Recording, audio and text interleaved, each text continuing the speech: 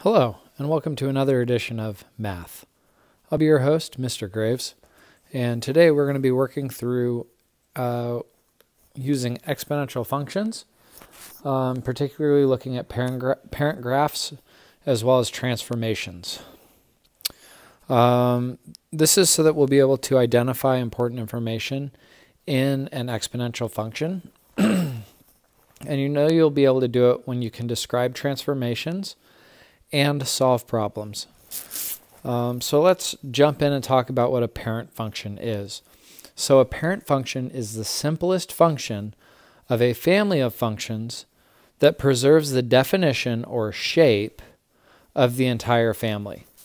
So there are many different kinds of functions, such as linear, which we've been seeing as y equals mx plus b. They make a line.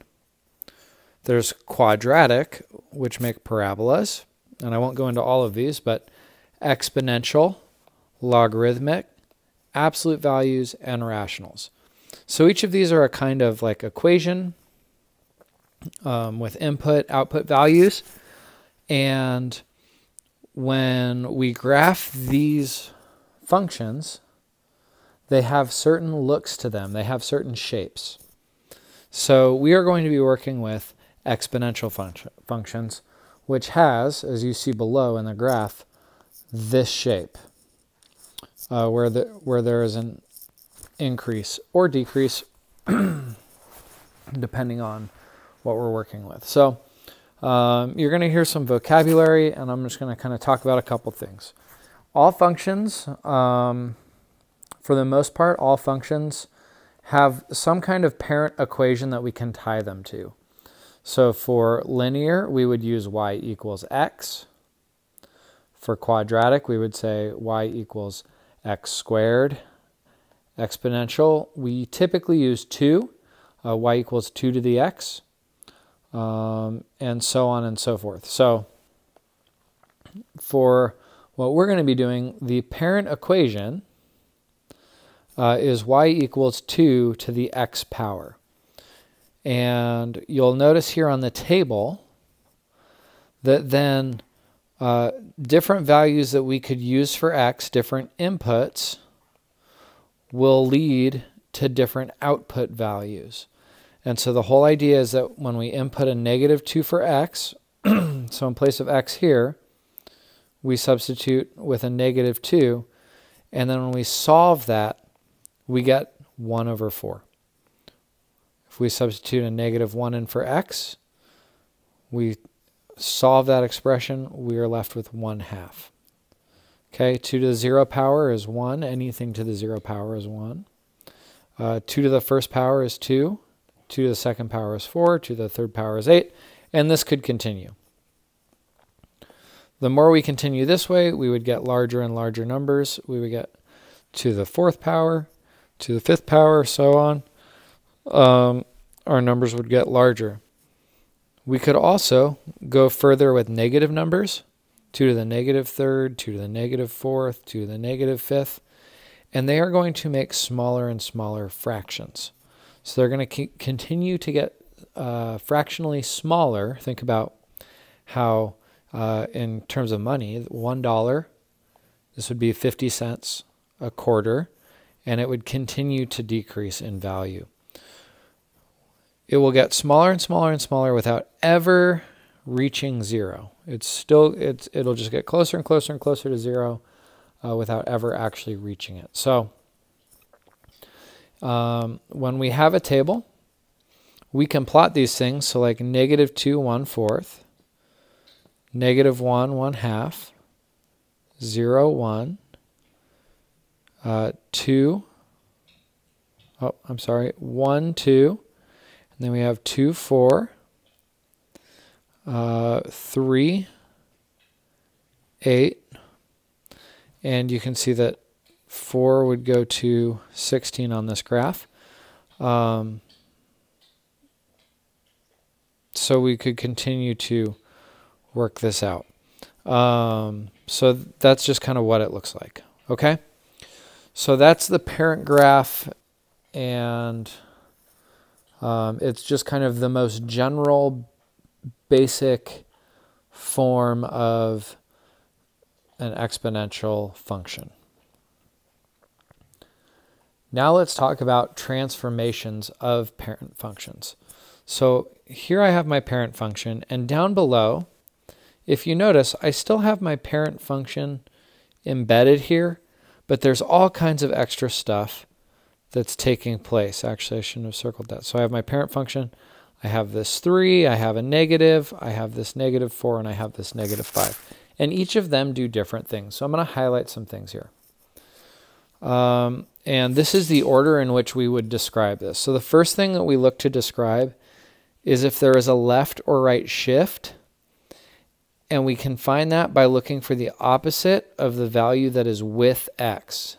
So it's going to be grouped with x. So here, grouped with x, I have a -4. And I said the opposite because a negative we would assume would go left, and a positive we would assume would go right. But for our first rule, it actually ends up being the opposite. So instead of going left 4, we would actually go right 4. So when there's a right shift, it's going to be negative, and for a left shift, it's going to be a positive number. And you'll get to see this worked out a couple times, but the opposite of the value with x. So this x -4 is actually telling us that there's a shift to the right 4.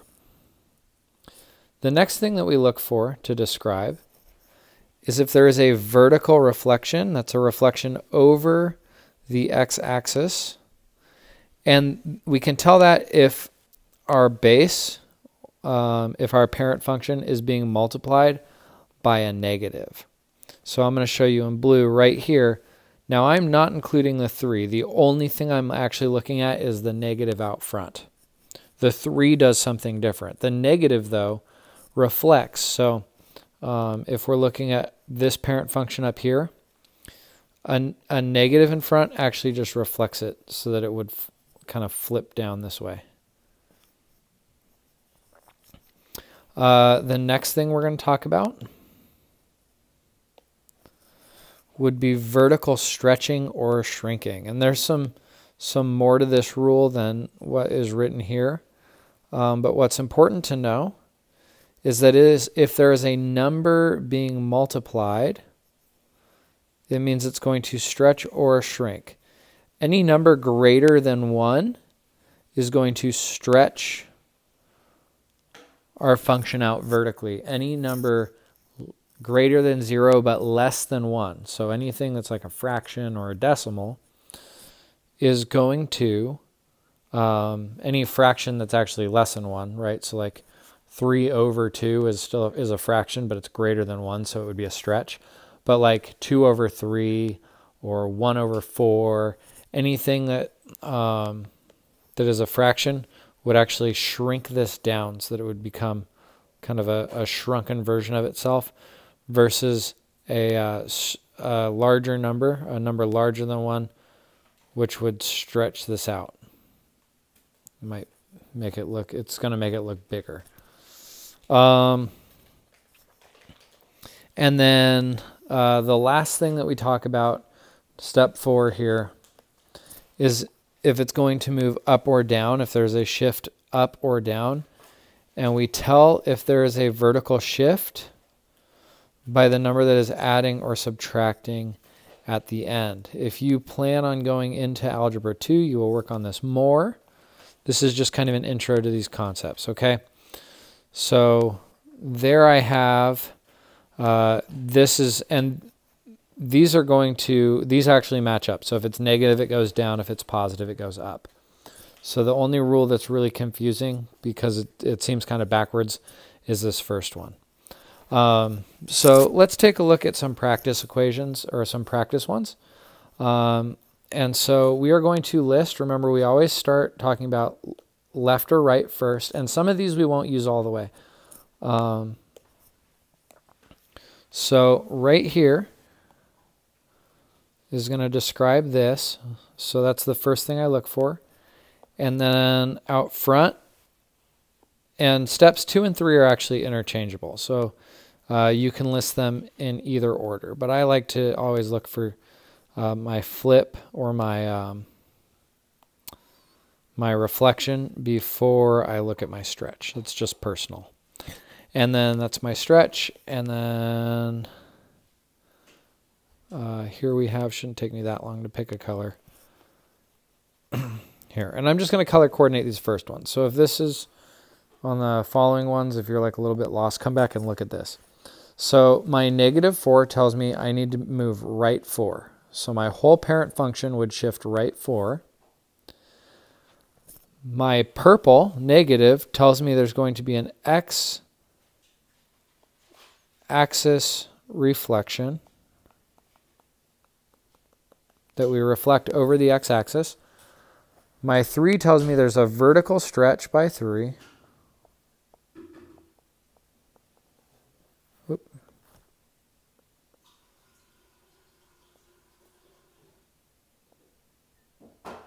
And my green tells me that we're moving down 5.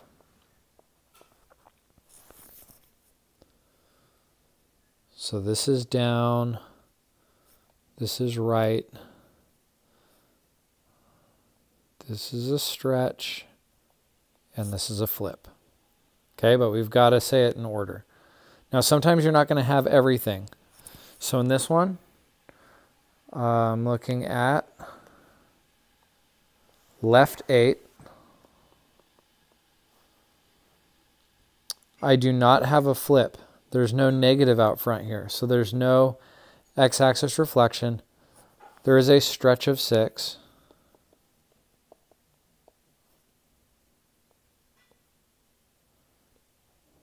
And that's a vertical stretch. I should point that out. I apologize if you're writing this in real time. And then my last thing that's taking place here is the whole thing then shifts down 1. Okay, a couple more examples. See how quick these are once you know what to look for. So we're looking at right here, which is telling me I'm going to move right 1. We do the opposite. So even though it's negative, we're going to do the opposite. This is telling me x-axis reflection. I'm just going to write reflect. My other class I've shortened it and just done flip, but an x-axis reflection. There's no stretch on this one. There's no stretching or shrinking. And then this is telling me to move up 3. So these things would literally take the parent graph and like it would move it right 6, and then so then it's like over here, and then it like would stretch or it would flip over, and then it would move down, 4 or whatever. So it's how it would change it. Okay, and then my last one here, I'm looking up here, that's telling me to go right 5. So the whole thing would shift right 5. There's a reflection over the x-axis. There's a stretch of 5. And there's no left or right. So this is all, or I'm sorry, no up or down. Right, that's like +0. So there's no change to our, if it's moving up or down, okay? So check this out. We can apply transformations to a parent graph of exponential functions by using a table of values. So we can also just use a table of values. Here, I just have my parent function. So this is my x. Actually, I'm going to call this, I did that backwards, x and y. Okay, and actually we do have this one listed up here. And you may see it as a function of x, which we've talked about before. These two terms are interchangeable. But this is really my x coordinate and my y coordinate. And then I'm going to plug it in for 2x. So instead of 2x, I'm going to say 2 to the negative second power. And as we've learned with negative powers, that means it's unhappy. It's in the wrong place, and so I need to move it to make it positive. So it's in the wrong place, it moves down, it becomes 2 to the positive second power, which is going to give me 1 over 4. Okay? 2 to the negative first power, that's sitting over 1. Because it's the negative power, it means it's in the wrong place, so it's going to move down, and it's going to become 2 to the positive first, and I put 1 as a placeholder, and when I evaluate 2 to the first power, that's just 2, so that's 1/2. 2 to the 0 power, anything raised to the 0 power, with the exception of 0, is going to give us 1. Okay, and then 2 to the first power, I don't have to really work that out. 2 to the second power, which is 4. So that's our parent function worked out. And these would be our x and y coordinates. So -2 and 1/4, 0, 1, 1, 2, so on, etc. Okay. Let's see what happens if we apply it with a 1/2. So I have 1/2, and that whole 1/2 is being raised to the negative second power. So remember our rule is this negative second is going to go to both terms. So it's going to be 1 to the negative second power over 2 to the negative second. And both of those are in the wrong place. So this guy's going to come up here. This guy's going to go down here.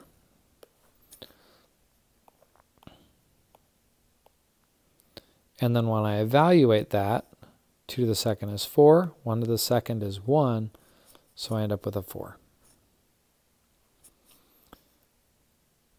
So, sorry. Now I have 1/2, and that whole thing's being raised to the negative first power. What you'll notice about this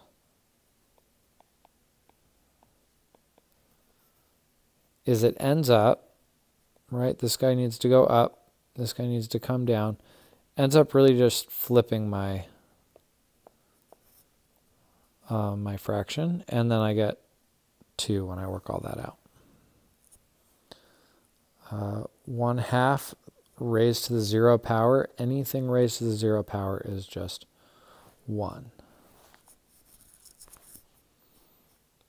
1/2 raised to the first power means 1 to the first over 2 to the first, and there's really nothing to work out there, so I just get 1 over 2. And then 1/2 raised to the second power means 1 to the second over 2 to the second. 1 to the second power is 1, and 2 to the second power is 4, so there's my x and y table for 1/2 raised to the x power. So sometimes, so we have a parent graph, but sometimes we're given different values, or we'll be working with different values to evaluate. And you can do that in a table, but we just follow order of operations. So this is, remember talking about our transformations, this is a vertical stretch of 2. But I'm just going to plug in all of my stuff and then evaluate. So I'm going to have 2 times 3 to the negative second power. Order of operations tells me I have to work out that power first, so I'm going to say 2 times. It's in the wrong place, so I'm going to give that 1 over 3 to the second power, because it had to move. And then that's going to make 2 times 1 over 9. And that's really 2 over 1, right? And so when we multiply, I end up with 2 over 9. And that doesn't reduce. So for my next one, I'm doing 2 times 3 raised to the negative first power, which means 2 times 1 over 3 to the first power. I don't really need to work that out. I will just to follow my steps. So 2 times 1 over 3, and that's going to give me 2 over 3.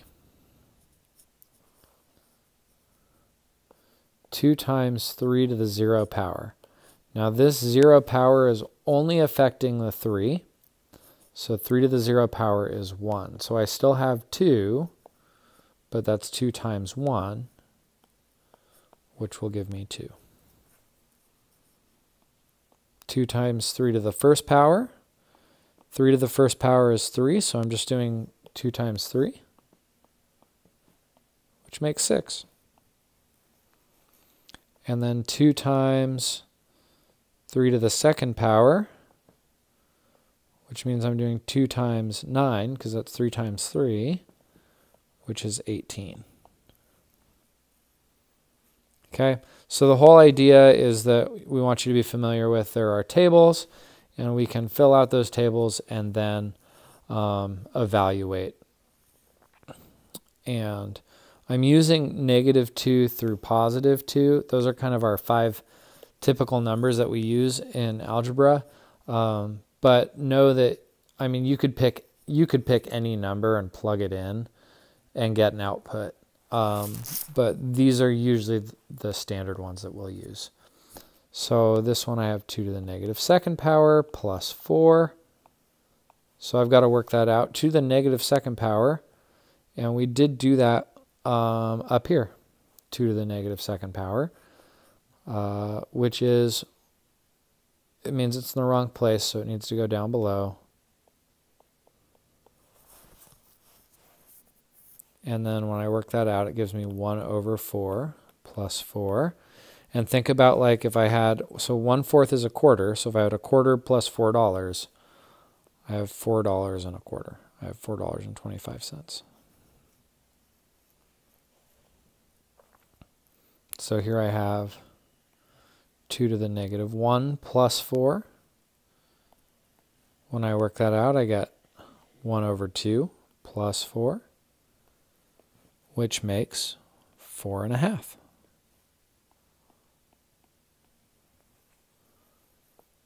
Two to the 0 plus 4. If I work out 2 to the 0 power, that's 1. And 1 plus 4 is 5. 2 to the first power plus 4. 2 to the first power is just going to give me 2 plus 4, which is 6. And then finally, 2 to the second power plus 4. 2 to the second power is 4 plus 4, which is 8. Okay, so that's the idea behind tables. So at the end of this lesson, you now are able to identify a parent graph. You are able to tell the transformations that take place from like a given expression. And then you are able to evaluate using a table. You're able to evaluate your functions.